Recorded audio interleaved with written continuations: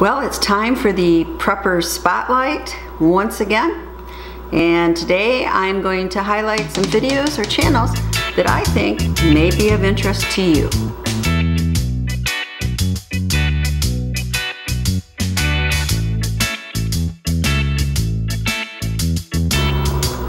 The first one is Angry Prepper. And yes, he looks a little strange, maybe like almost a wrestling character, because he wears a black ski mask or hood on his face. But boy, he has some good information. His series on his makeshift prepper grill is really excellent. Not only does he show how it can be made for only $15, but he also cooks numerous dishes, such as steaks, okay, but even rice, pasta, and even paella with the techniques he has developed. He states that he could cook 3 meals a day for a year using only $50 worth of charcoal. This grill would also work with scavenged wood, so it's definitely a great inexpensive emergency cooking system. And I believe he's also working on a recipe book. Well, I like watching homestead channels. I'm always amazed at all the energy and the ideas these people have. And one of the newer ones that I'm watching is the Gilbrook Farm. And this channel features professional videos of a couple's homesteading progress on a small lot, and is located in the Piedmont region of North Carolina. I first stumbled upon this channel when I watched their video, How to Start a Prepper Food Pantry. It really is an excellent tutorial for novices. And they have other videos including how to can meat, how to care for your chicken coop, carpentry, and cooking. But one that really hit home for me was a real-life SHTF situation. It was entitled Earthquake, a real SHTF story.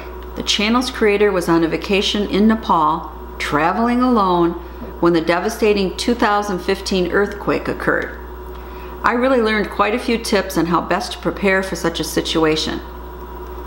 It definitely would be very, very scary. I also love the quote on their About page. Quote, "People take different roads seeking fulfillment and happiness. Just because they're not on your road doesn't mean they've gotten lost." The Dalai Lama, 14. Words to live by. Now, Peaceful Prepper has been around for some time, and he sporadically makes videos, but I love his economic videos. I really gained insight to the present and future economic problems by watching his Why is Consumption Low in the US? Jim explains his complex ideas very simply, and I really find these videos enlightening. His videos on prepping and financial freedom are also a must-watch. Jim lives the prepper life, and he has other videos on bug out bags and solar power, all kinds of subjects. So check out his channel.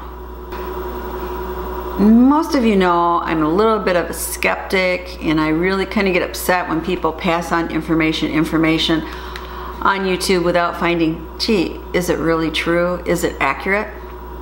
Well, one of the things I see this time of the year is people posting all the benefits of the flower pot candle heater. And I have to admit, being in Michigan, I don't think it would heat one of my rooms, and I'm pretty skeptical about it. So I found this video by Kevin Laughlin. It's an excellent video using scientific measurements to show that placing a flower pot on top of a candle actually radiates less heat than by the candle itself.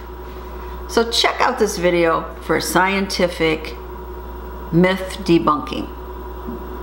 So that's it for this episode of Prepper Spotlight. I hope you find these channels and videos interesting, and if you do subscribe, say that PP or Prepper Potpourri sent you. This is Prepper Potpourri saying please subscribe, share the knowledge, and as always, thank you so much for watching this video. Thumbs up if you like it.